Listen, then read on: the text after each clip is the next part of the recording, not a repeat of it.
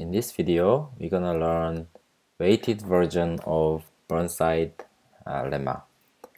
So let me recall you what Burnside lemma is. So Burnside lemma states as follows. So G is a group acts on a set X, then the number of orbits is equal to 1 over G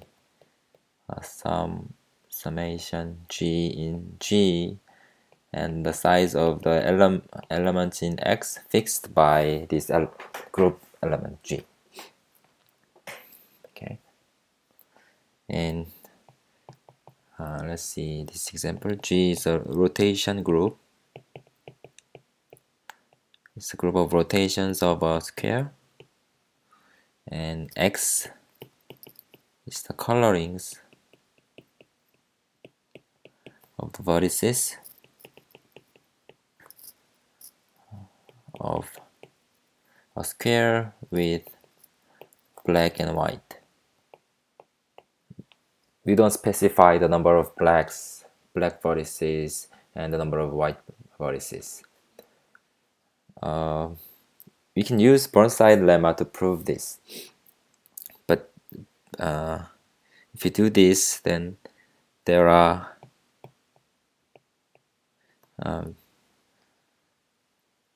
6 orbits if you use Burnside lemma.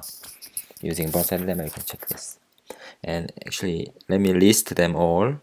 Let me draw them all distinct representatives of the orbit. So B, B, B, W, B, B, W, W,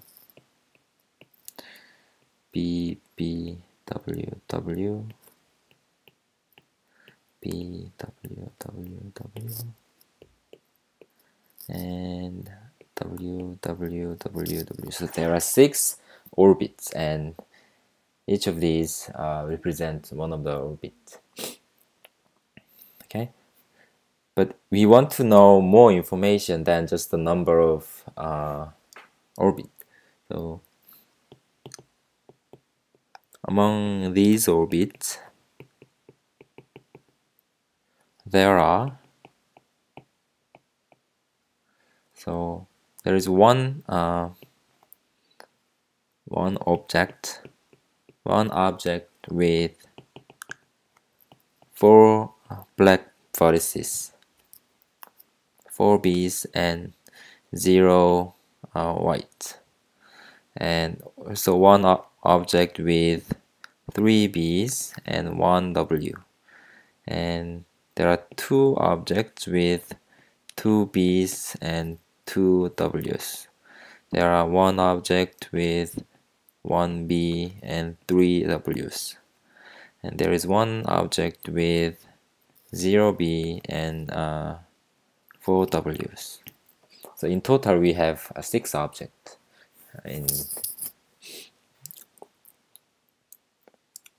So we want to keep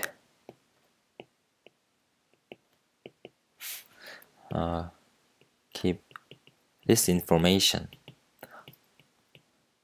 because it tells us more than just there are 6 orbits. So we will record this as follows. So here, because there are 4 B's and 0 W's, we will write this like B to the 4th and W to the 0th. And there is only 1 object, so we multiply 1 like this. Here, there is 1 orbit with 3 B's and 1 W. And there are 2 orbits with B squared, W squared, 2 B's, 2 W's. There is 1 object with 1 B and 3 W's. And there is 1 object with 0 B's and 4 W's. So we record this information using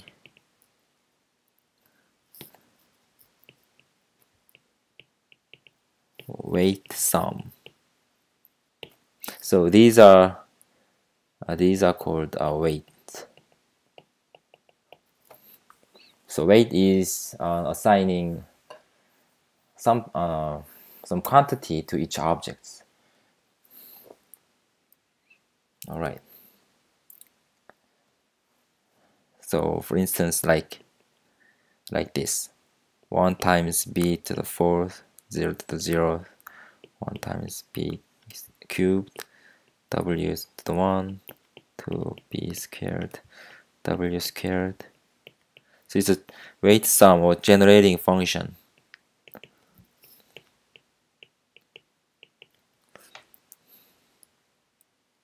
This kind of this weight sum or weight enumerator.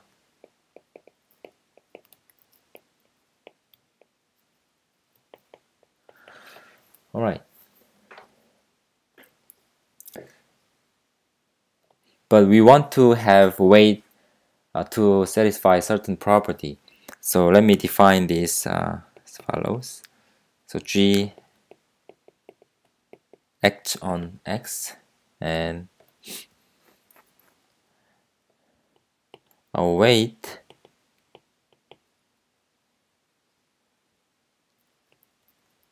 is a function that assigns a certain quantity to each element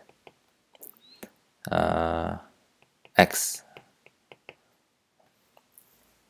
So like a certain quantity will be denoted weight of X like this, such that, but we want to have such that we want to have this property: weight of X is equal to weight of G bar of X for all group element G. Because here, for instance, here if we rotate this, we will get something else, but we still want to have the same number of B's and the same number of W's. That's the only requirement for the weight. All right. So in the previous example,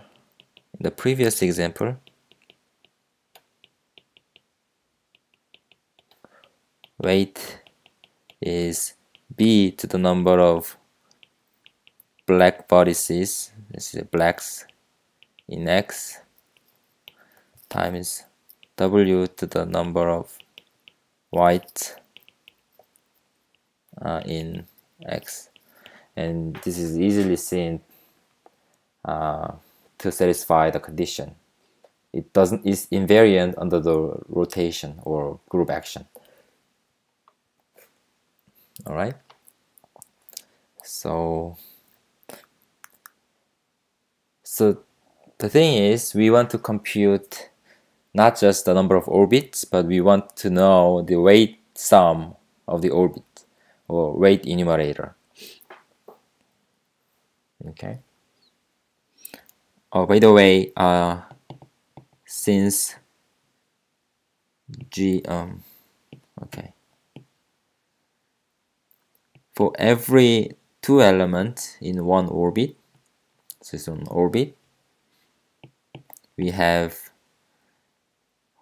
the weight of X is equal to weight of Y. Since we have this, we define the weight of the orbit to be weight of X for some X in the orbit. Okay.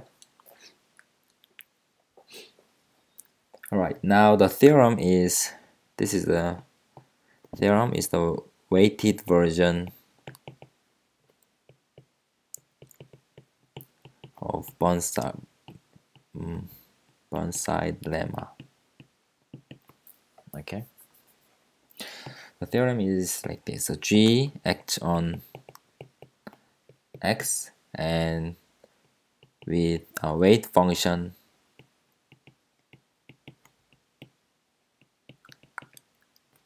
say WT, we have weight function. Then the weight enumerator, weight generating function or weight enumerator is, so the weight enumerator is by definition we sum over all orbits and take the sum of the weight function of the orbits.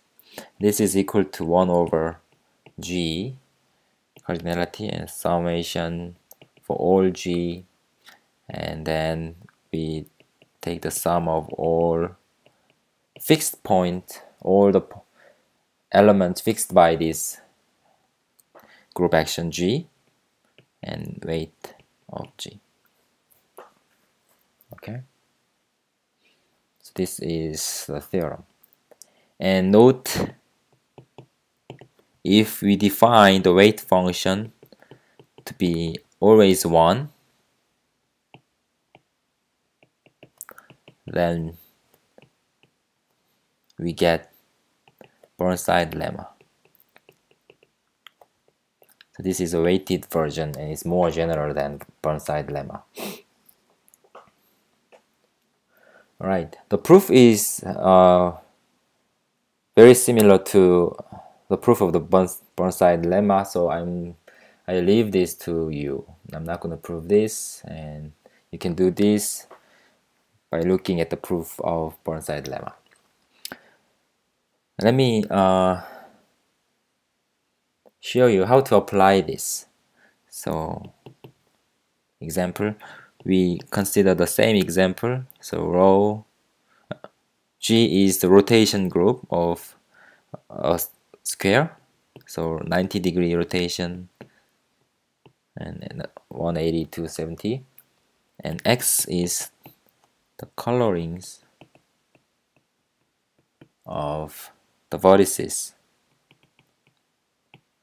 of a square with black and white.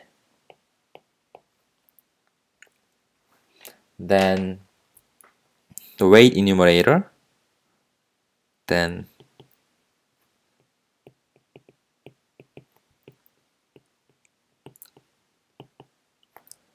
is equal to, by the theorem above, G, let me write this.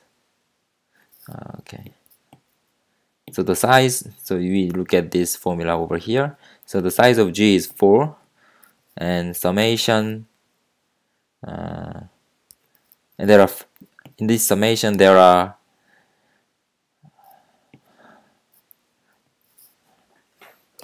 four elements. So the first element is the identity element. We compute this. There are 4 sums.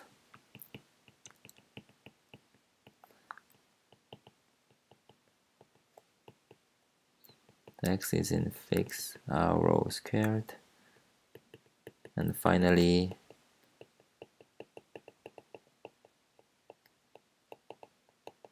this. So we need to compute these 4 things. So let's say this is 1, this is 2, this is 3, and this is 4. So what is 1?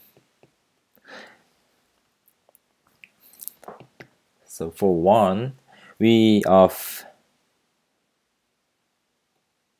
what is this set? Fix of E. The elements fixed by the identity rotation. That means we don't do anything on this element, so it will be fixed anyway. So it's everything. So it's basically sum over all X, weight sum of X. Okay, so let's look at the picture here. So here we want to put W or black. Here we want to color this vertex black or white. Here black or white, black or white, and black or white. And for every vertex we have two choices, B or W. So the weight sum will be here. Weight sum will be B plus W to the fourth. This weight sum. The second. For the second, this is fixed weight. So we want to compute this. But now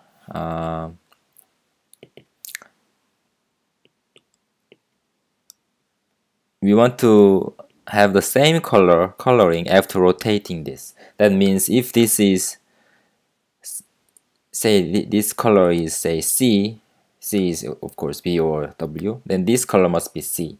This must be C, this must be C. That means all of the vertices have the same color. And C can be B or W. So this means we have C to the 4. So, and C can be B or W, so okay, let's try this. This is 1. 2 is, this means 2 is B to the 4th plus W to the 4th. Okay. 3 x of x rho squared, and again look at this. Now we rotate this 180 degrees, so this one will go to this vertex will go to this vertex, and so on. So if this color is C1, this color must be C1 too. And if this vertex has C2, this must be C2. C1 and C2 are independent of each other. So in this case, the weight will be C1 squared and C2 squared. Okay? That means 3, the sum in 3, C1 can be either B or W. So it's B squared or C W squared for C1. Choice of C1, and for the choice of C2 we have the same situation, B squared or W squared. So it's going to be C3. And 4, the sum 4 is the same as the sum 2, so it's the same. So here the weight enumerator is 1 over 4. So the 1 is B plus W to the 4th, so it's B to the 4th, 4B squared cubed W, 6B squared W squared, 4BW cubed W to the 4th plus the 2. 2 and 4 are the same, so it's 2B squared plus W B to the 4th, W to the 4th, and for 3 we have B squared W squared B squared W squared. And if you compute this, you can see that we get the same answer as before, like here. So this is a systematical way to compute the weight enumerator. And in the next video, we will learn Polya theory of enumeration, and this is basically the same thing, but in a more convenient way, or more convenient way of stating this theorem. Okay, this is the end of the video.